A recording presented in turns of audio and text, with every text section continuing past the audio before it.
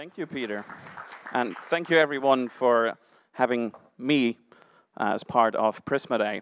It's really nice to be able to connect with the Prisma community and be part of this awesome speaker lineup. I've actually really enjoyed the previous talks because I think they are a great example of some next generation web development.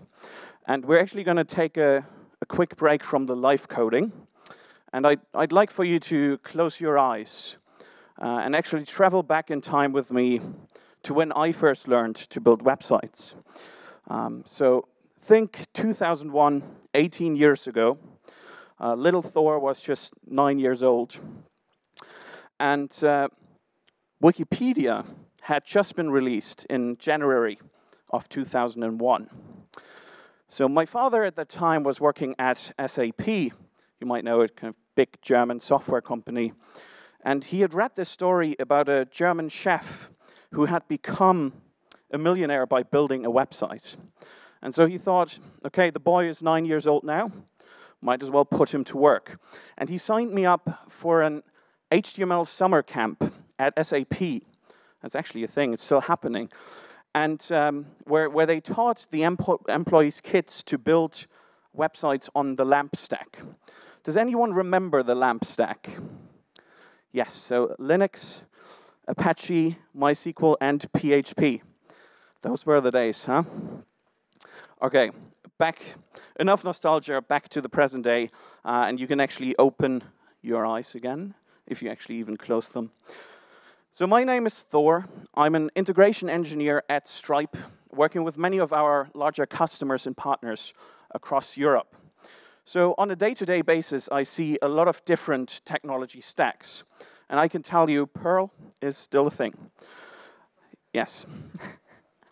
So the answer to what does a modern web stack look like is quite subjective.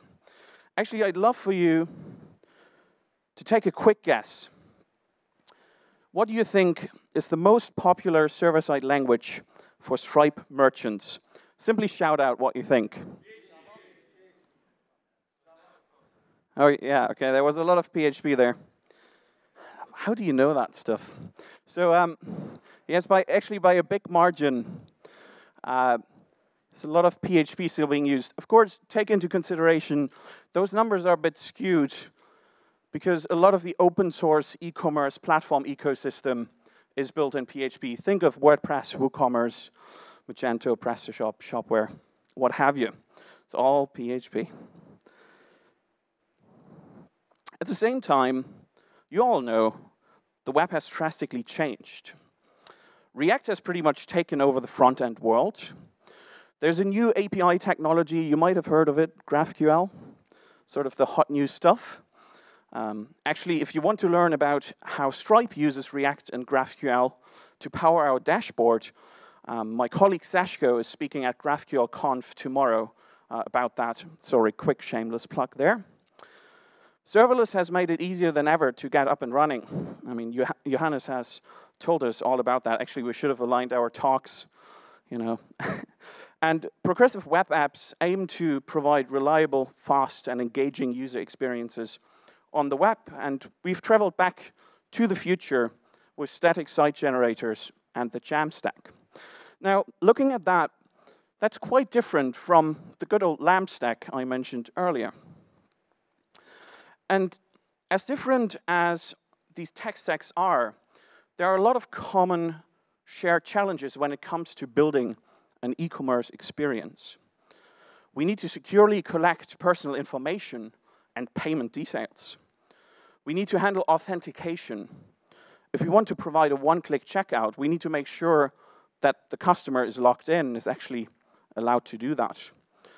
We need to handle webhooks to get informed about events that didn't originate in our system. In general, we need to persist data and handle reporting. Now, at Stripe, we obsess over the developer experience by building APIs, developer tools, and documentation, but there's a big learning curve involved to even get to the point where you have a product that requires payments. That's why we're teaming up with Algolia, Prisma, Site, and hopefully many more in the future to create a modern e-commerce reference app, which will stay up to date as the web stack continuously evolves, to give all developers a reference implementation, not just for e-commerce, but for many different pieces that are crucial to building a modern web experience.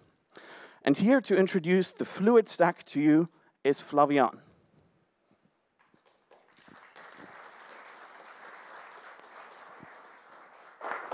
Can you hear me? Great.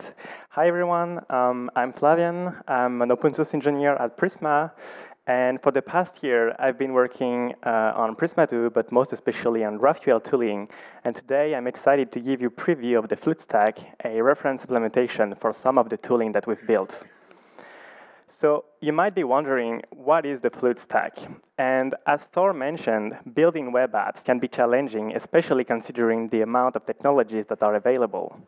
And so while there are tons of services out there to help you build your products, each of them creates examples based on their own business activity, making it often hard to connect the dots.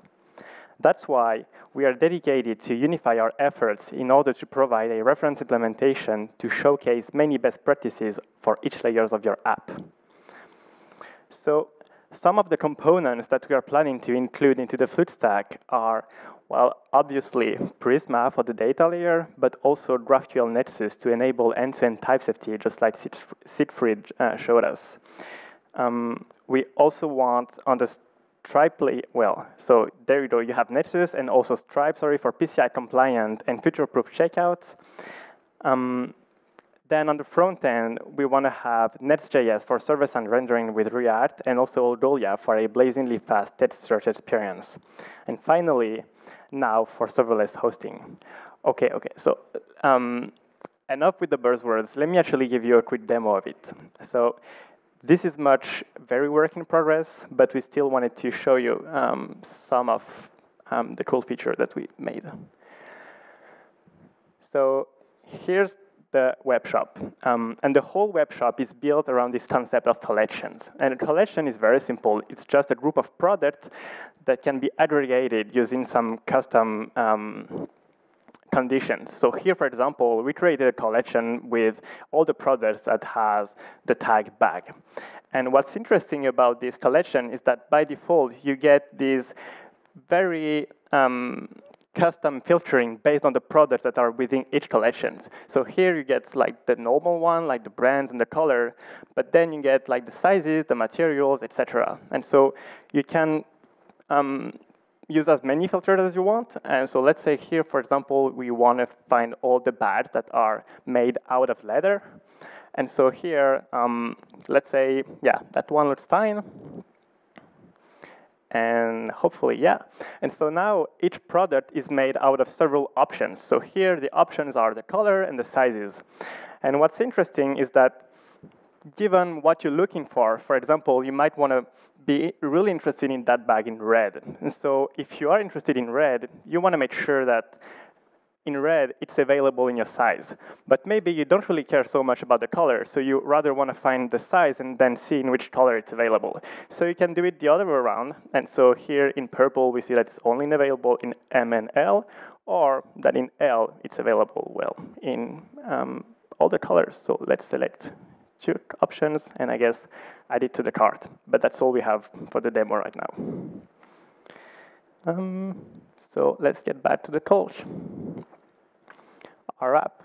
So to recap, we're hoping that the Fluid Stack can serve as a central place to find examples of common patterns needed across web development, built by the community for the community.